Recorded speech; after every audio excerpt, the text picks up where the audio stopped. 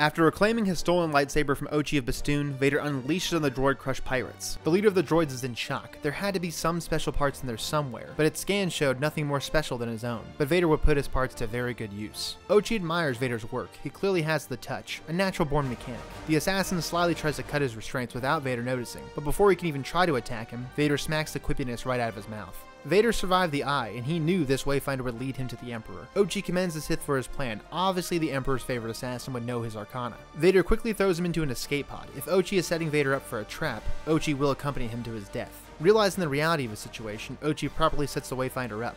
It will show them the way to EXEGOL, but Vader still doesn't trust the Emperor's assassin and latches onto the escape pod. Screaming the whole way, OCHI sees a hyperspace dock, a travel method this pod was definitely not built for. OCHI begs the Sith to not put him through that torture again. Vader wouldn't, but only because the hyperdrive wouldn't get them through this thick red cloud.